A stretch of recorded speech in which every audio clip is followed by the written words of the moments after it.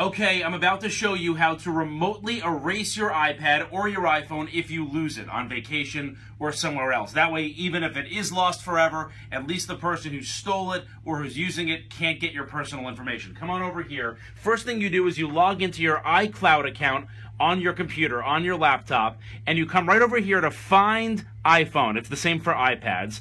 We called up the Atlanta Marriott because that's one of the devices we can't find.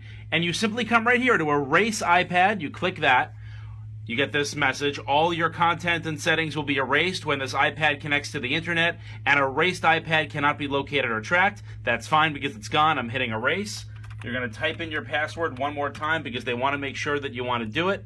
Hit next. Hit next. And it's going to actually ask you for a phone number if anyone does find it. And now we're erasing it, and you can see it is going around and around, and boom! It is erase is pending. The iPad will be erased when it connects to the internet, and now your personal information is safe.